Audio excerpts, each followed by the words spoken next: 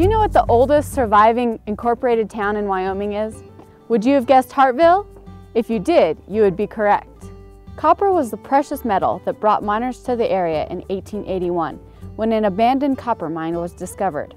By 1884, the town of Hartville arose.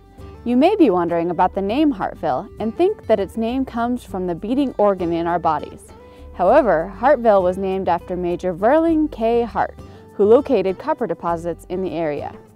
One difficulty for mining in Hartville was the absence of a railroad. 10 ore wagons and 60 horses were used to haul ore from Hartville to Badger, while discussions of a railroad construction were occurring.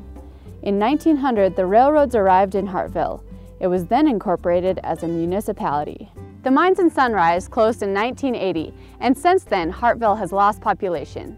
As of the 2000 census, Hartville had a population of 76 people, which also makes it the smallest town in Platte County.